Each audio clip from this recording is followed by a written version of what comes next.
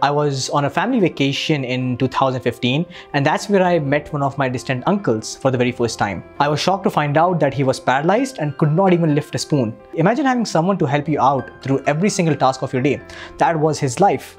And when I looked into this further, I found out that other people at the rehabilitation centers were going through the same thing. Modern rehabilitation is currently time-consuming, it is psychologically strenuous, and it is quite expensive as well, costing upwards of 11 lakh rupees. And that's when I decided, okay, I'm actually going to do something. I'm going to try and help my uncle recover. My name is Zain Samdani.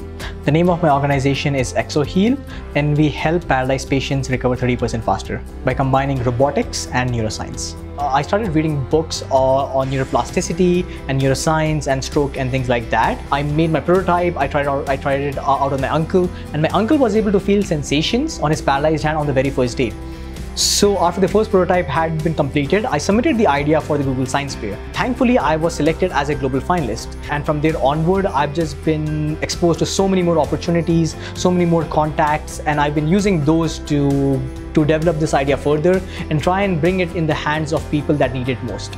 The first people I went to for support was my mother. She is my biggest inspiration, and after her I started to approach some of my peers that were in the robotics industry. Some of them were working on medical products back then as well, and from there I started to approach doctors, physiotherapists and alike. Brought together a team from various competitions, events, hackathons, sources and my schoolmates as well. We are currently a team of 5 people from 3 cities in India.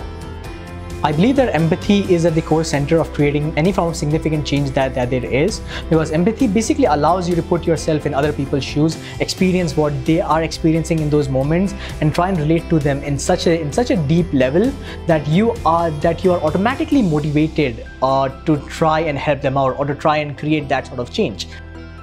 In Everyone a Changemaker world, everyone is trying to bring a positive change, not just within their own lives, but within the lives of other people as well. No matter how small a step towards change is, it still counts.